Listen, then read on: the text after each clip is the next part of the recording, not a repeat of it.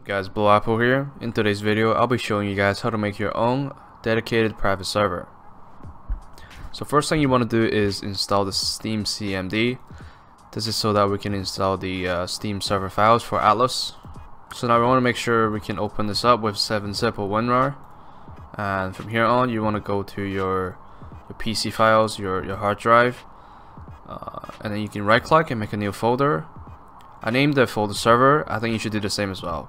It will make it a lot easier for the directory commands that I'm going to show you guys later on. So once you have the steamcmd here, you double click on it, it should start installing everything. So next thing what you want to do is right click on your desktop, make a new text document, name it anything you want, go onto it, and copy paste the command. I'm going to have this in the description below, so you can just copy paste that, and you want to go to File, Save As. Make sure to select the file type as all files. You can name it anything you want really. I'm going to name this Atlas install.bat. You want to make sure to have a .bat at the end. This is extremely crucial. And click Save. So here we have Atlas install. You want to double click on Atlas install. It's going to take 5 to 10 minutes to install the actual Atlas server files. Once you're done, it will appear, well, the CMD window will close. If you click on it again, you will have the update check like it is right now. So now for port forwarding, you want to come to your start menu, type in CMD, and in the command prompt you want to type in ipconfig, and you want to type in your default gateway IP address onto your browser. This is so that we can actually do the port forwarding. You'll be using your IPv4 address for the actual port forwarding. So we're going to open Google Chrome, type in the default gateway address. It will bring you up to something like this, or it's going to bring you up to a menu where you have to log in, and the login details is usually at your router, like a sticker. So once you're in, you want to look for the settings here. You want to look for advanced settings. In particular, you want to look for security. So usually in security there will be port forwarding.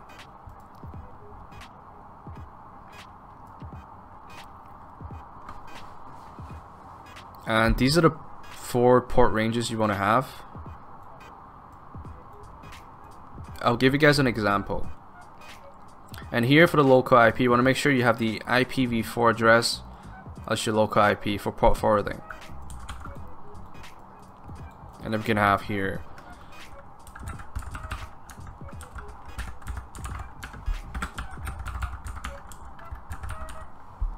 for the protocol, you want to select both for all the other ports as well, and then you can click on. And now since I've already done this, so there's no point of me adding the role, but trust me, this will work. So now again, make a new document and copy paste this command. I'm gonna have this in the description below, and I will show you what this actually means. This is the server command, or to start up the server pretty much. And here you can have the ServerAdminPassword. This is essentially the password for when you're in game. You can enable cheats. You'll be using that password. MaxPlayers, I have it at 10. ReservedPlayerSlots, you don't really need any, to be honest. You have it at 0. And here's the ports that we just did the port forwarding on. And then the SeamlessIP is whatever your actual IP is. If you don't know, you go on Google, you type in my IP, and the first thing come up will probably be your IP. And you just post it here instead of this. And then same as the other document, you wanna click File, Save As, and select file type as all files. You can name it whatever you want. I'm gonna name it Atlas Server Startup.bat. Don't forget the BAT at the end. .bat, really crucial. You click Save, and this way when you click on it, you actually start the server up. So now you need to install Redis. I believe this is to open the Atlas server port. And once you're installing this, you want to make sure just keep everything at default. You want to direct the file into your server file on your hard drive. Next thing you want to download is the ServerGridEditor. I'm going to be posting the link in the description below as well. Same with the Redis. And you just click clone or download. and you can just download it in the zip file. So now once you have downloaded the ServerGridEditor, open it up and you want to extract it at the your server location. Really, you want to go to Server, steamapps, Common, Atlas Dedicated Server, Atlas Tools, and then here is where you want to place and drag the file over. So inside the ServerGridEditor file, you want to click on the editor. It's going to bring you up this island editor. You want to click load project, click on the ServerGrid 2x2, and then here you can drag the islands in. You want to make sure to have every single island in one block, and the rest you can just click delete, because I don't really care. And then we'll go to project, click add. You can see the cells here, 1, 1. So make it a 1 by 1, right? And then once you're done with that, you can click Control and left click onto the map, and here is where you will choose your server name. You can name it whatever you want. I'm gonna name it Potato, and then you want to put your actual IP address here, the one that you get from Google. Just typing in my IP, and then the ports here you want to change it to the one that we've used.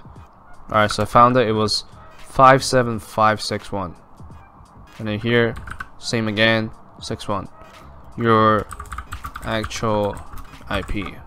Alright, and then you click save, and then here you want to click export, click all, click OK. You wait a little bit, it's gonna say OK, and that's pretty much done for this part. And now if you come back to the ServerGridEditor files, click on export, you will get these 3 new files. You wanna select all of them, cut, and then you wanna click on Atlas Dedicated Server, and then go to ShooterGame. Anyway, paste these down. And then here, as you can see, I already have ServerGrid only. You want to rename these and remove the 2x2, right? And you do the same here, remove the 2x2. And then same again here, you remove the 2x2. Since I already have the actual working ones, I don't want to do that right now. So this is what it will look like. So now you can right click on the server grid, and you can open with any sort of notepad, and I have WordPad here, which works. And then from here on you can see the information in the for the server. We can now double check the things are correct. So up here you want to make sure to have the correct port here as well, just in case it doesn't work. So we have the 57561 here, 5761, and the World Atlas password, you want to have it the same for everything pretty much, to make it easy. And then scroll down here, this will be your actual IP address. Same again, your IP address should be here already if you did the thing that I told you to before using the export. And the server name, and then the correct ports should be here, and that should be pretty much it. So now once again, you want to make sure to run Atlas update or the installation.bat file. Make sure we have installed everything. If it says update, that means you already installed everything, and if it's out of date, it will start updating on its own. So we're done with that, and you can now actually start the server up. Keep in mind this process will take quite a while, up to 5 to maybe 20 minutes of waiting. So it takes a while for the server to actually start up. You gotta be patient. Once it says the number of cores being used, that is when the server is actually ready. Okay, so this is the list of things that went through during the process of starting up the server. As you can see, it said get host name failed, get host by name failed. That is normal, that's nothing to worry about.